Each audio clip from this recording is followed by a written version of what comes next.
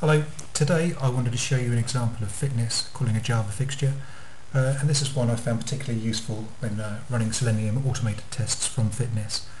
I found it's often the case that you want to find if a string appears in another string. An example of that might be where you've got a URL generated for a download file, and you might know beforehand what the domain name is going to be. You might know that the file name is going to form part of that URL, and some policies might form part of that URL.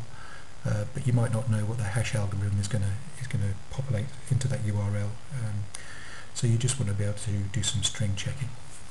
So I've got a fixture here called string compare, and I've tried to write it in a sort of a language that the users will understand. So we want to ensure, does this text, the word quick, appear in this string, the quick brown fox? If we look at the Java fixture behind the scenes for that, see the fixture name there is does this text appear in this string, and it takes two strings as parameters. If it finds the string is in there, it returns true. If it finds the string isn't in there, it returns false. So if I run that up by clicking test, we can see that it has found the word quick in the phrase the quick brown fox. It has found the text a wall in Humpty Dumpty sat on a wall. But it didn't find the word rats in the string free blind mice. We put reject there because it's something we weren't expecting, so that's actually passed.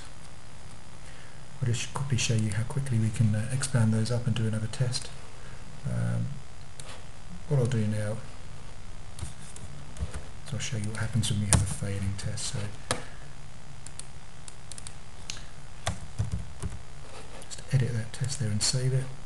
So this time I'm saying ensure that this text, a roof, appears in this string Humpty Dumpty sat on a wall. Obviously we're expecting that test there to fail, but the preceding test to pass. So I just click test, and that's exactly what it does. And I think you'll find that very useful when running Selenium tests. Thank you.